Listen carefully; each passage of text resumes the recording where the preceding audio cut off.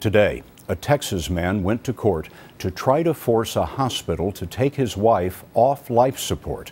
Eric Munoz says his wife would not want to be kept alive, but the hospital says that Texas law requires life support because she's pregnant. Here's Manuel Bojorquez. Marlise Munoz was 14 weeks pregnant with her second child when her husband found her unconscious. Her family says doctors at this Fort Worth hospital suspect a blood clot in Munoz's lung and told them she was brain dead. The 33-year-old has been on a breathing machine at John Peter Smith Hospital since November. In today's lawsuit, her family says she expressed clearly her desire not to be resuscitated in such a situation. Lynn Machado is her mother.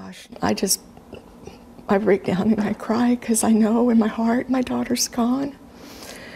But to see her shell there and being forced to be alive by the ventilators and the feeding tubes and all, we feel like we're caught in this limbo. Although the condition of the fetus is unclear, the hospital says it must abide by a 1999 Texas law which says a person may not withdraw or withhold life-sustaining treatment under this subchapter from a pregnant patient. No matter what, she did not want to be hooked up to machines. Munoz is listed in serious condition, and the hospital refuses to confirm whether she is legally brain dead, citing patient confidentiality. The hospital's strict interpretation of the law shields it from any liability if it is accused of prematurely withdrawing life support. But Thomas Mayo, a law professor at SMU who helped write the Texas statute, says the hospital may be misinterpreting the law.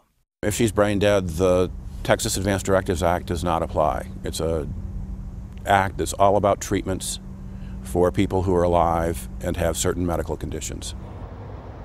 Munoz's mother told us doctors here at the hospital have scheduled further tests next month to check the condition of the fetus. But Scott, the lawsuit asks that doctors disconnect the breathing machine immediately. Turns out about 12 states have a law similar to Texas. Manuel, thanks very much.